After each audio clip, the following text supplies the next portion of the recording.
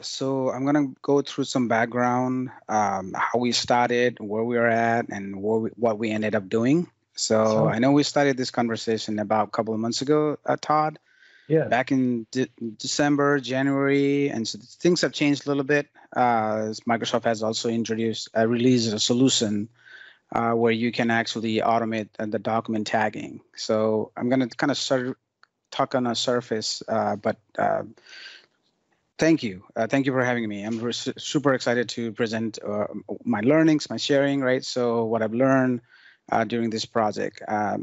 What I, about me? I'm a first-time MVP, passionate about Power Platform. Came from app dev, SharePoint for many years, and then Power Platform. I ran SharePoint user group, still run, but don't tell anyone, but I have more love towards Power Platform now. So, but yeah, I live in Austin, Texas, very close to Reza here. I've known Reza for a long time. So we should never let Reza go first because see, we were given 15 minutes. You took, I think, 25 minutes. So lesson learned. Reza will go last. But anyways, but fantastic, wonderful session. Yeah, definitely learned a few things there. All right, so that was a little bit about me. Lead Power Platform practice at Cyclotron. And obviously, I work from Austin, Texas. So anyone in the call interested to start a group here, Power Platform user group, let me know. Let's work together, and then hopefully things will settle down here soon, so we can go in person, hang out, have some beer, and chat. All right. So the project was about the problem statement. Uh, the client was like, we receive thousands of documents per month. Over a year, it could be around 15 to 20K documents. And then we're like, how about templates? My first thing was, is it just one template? I can automate it using AI Builder, right? Create a model, and then you input, and you, boom, done. No, and then maybe then came in with that form processing. Now you can it can handle up to 100 templates, meaning you can create in one model. You can have 100 different form templates, and that can handle in one model. So I said, like, how about this? You may only have 100, no more than 100. That's a lot. And like, no, no, no. We receive these warranty, security, all these documents from thousands of companies, and there's no format. There's no format. It could be way over 100 format for sure. I was like, then, all right. So what do we do? Then we kind of started looking into options and started with AI Builder. Even looked at RPA, robotic processing automation, to see if we can automate using AI Builder. And finally, where we went was, and then the last requirement was we need to be able to search for some keywords in the document, because they were having, I think, a couple of people full time sorting out this paper and then categorizing and uploading into SharePoint. And so what keywords they were looking were, those are the key point for us, where, okay, we create a list with all these keywords mapping, right? If you have this keyword, then this is the mapping is this, right? So that's the design we went. The first solution was using AI Builder, and then went over to Azure Cognitive Services and then computer vision. We landed a computer vision, the last option, and I'll share why. The first one, AI Builder, I already told you why we could not do it, because of various templates. The model was, we'd have to create constantly these new models and train anytime new documents would come. And so because of the variation of document that we're receiving, we could not do that. And so as we were kind of looking into that, Microsoft came in, I think, earlier this year, where this document automation. So okay, so many text in here, but I mean, kind of summarized. Requires a model to be trained. That's I just now mentioned just now, right? Right. Supports only up to 100 templates in one model, and then the document automation was recently released. It has some dependency on, you need a Dataverse, you need an app license, you need AI Builder add-on, and then also you have reviewing, whoever are the reviewers, they need licenses. And then came in OneDrive for Business. So OneDrive for Business has an action called convert file. The only problem was if you have, you can feed this into OCR, and OCR requires optical character recognition, right? Requires um, uh, that requires an image. So, but OneDrive, if you give PDF to OneDrive and try to convert into image, it only converts the first page. It doesn't convert the rest of the pages.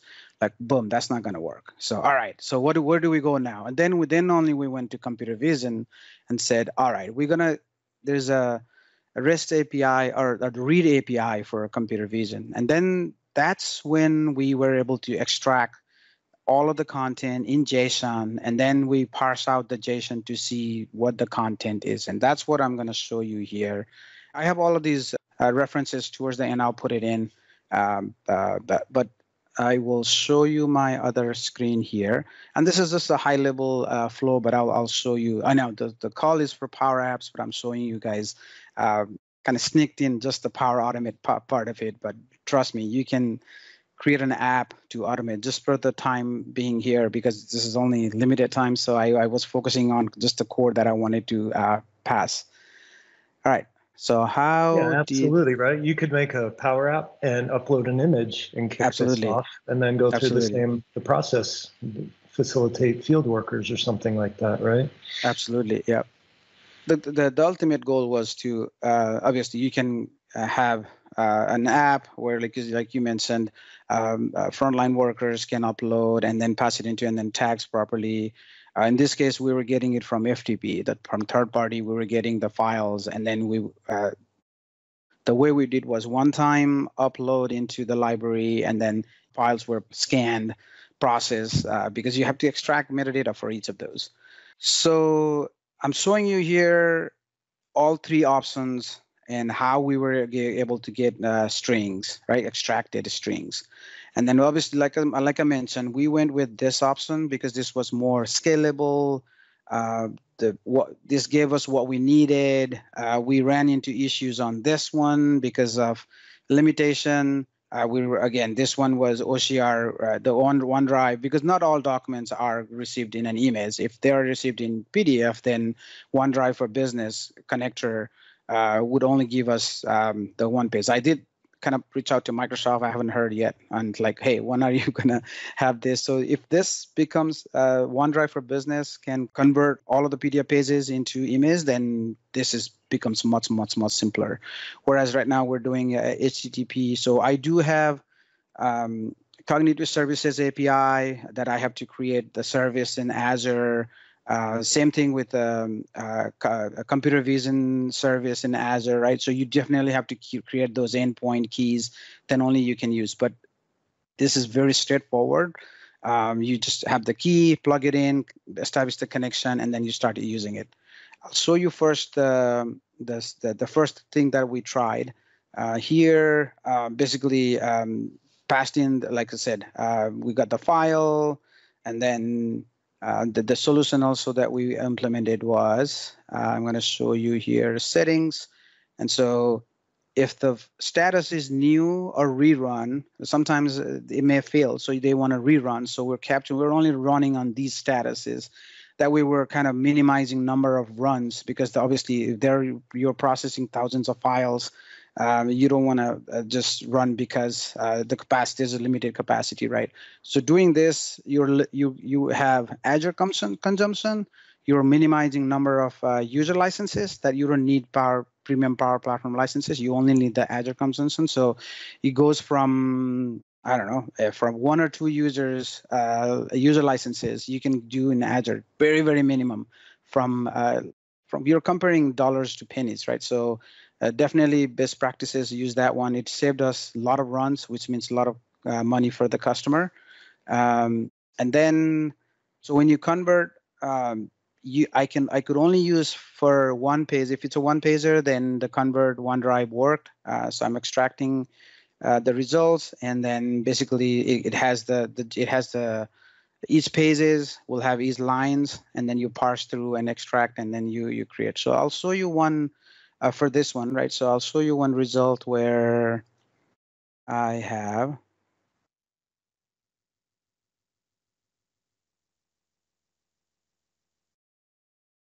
Okay, so before I do that, this is the library, and that's the, come on. Seriously? Oh, there you go. And then that's the category, subcategory, and then the keywords that we wanted to search.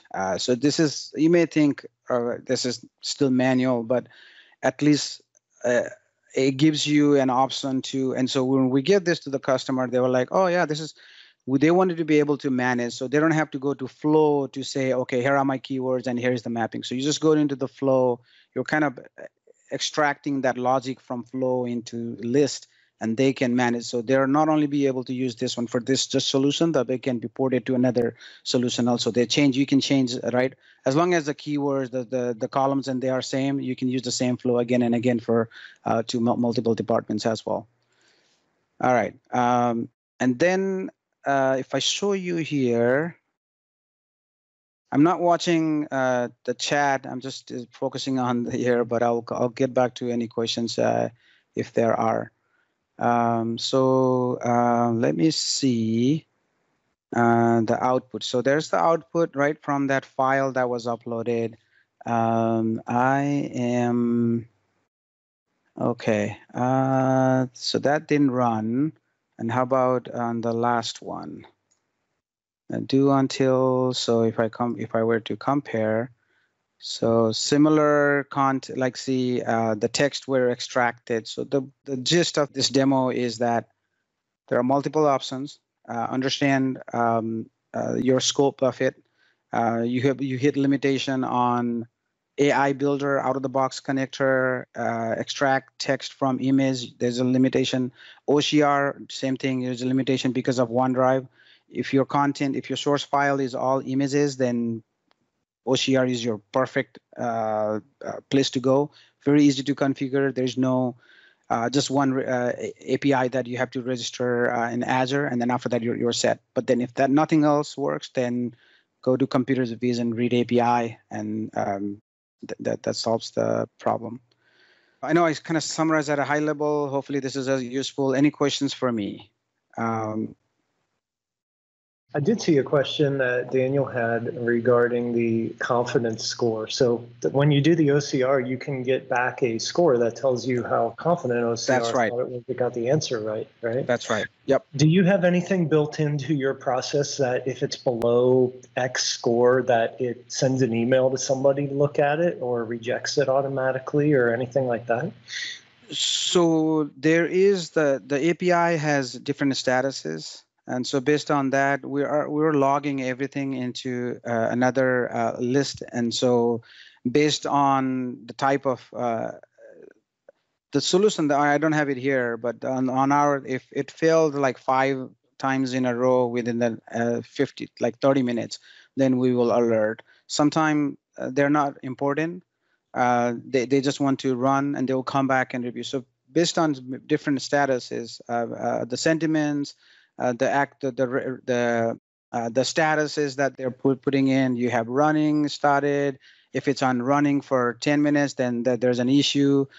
We had to put some delay because the REST API was taking time to process. It will be on running, and so there are some logic to it. I think on here somewhere.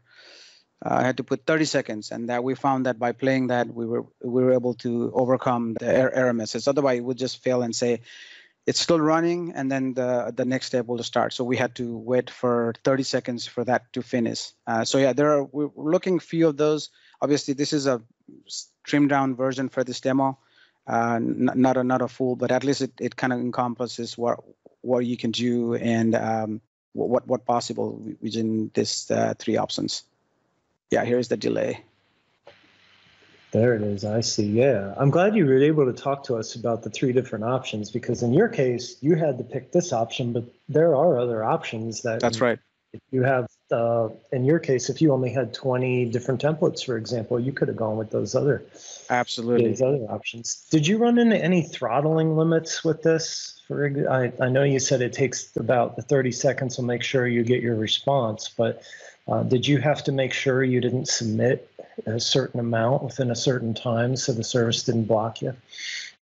So we did not test the volume that they were receiving where, yes, they were about 15 to 12 to 15 to 20, somewhere around like 15K files, but it was basically spread out. They were, so I have not tested with like hundreds of files.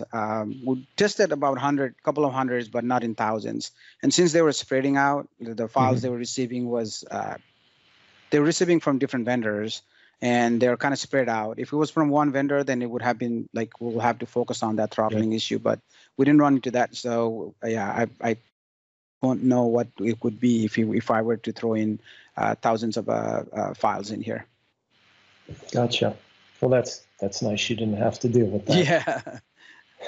Very good. No concurrency worries there at all. Do you have a blog post or example of this anywhere, or is to follow up on this one? Or yeah, I know I saw you added some links on related topics to the slide deck too.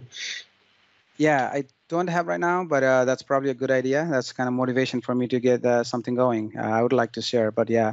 So some of the things that also will be, if you have working with free version, then you get 4 megabyte files.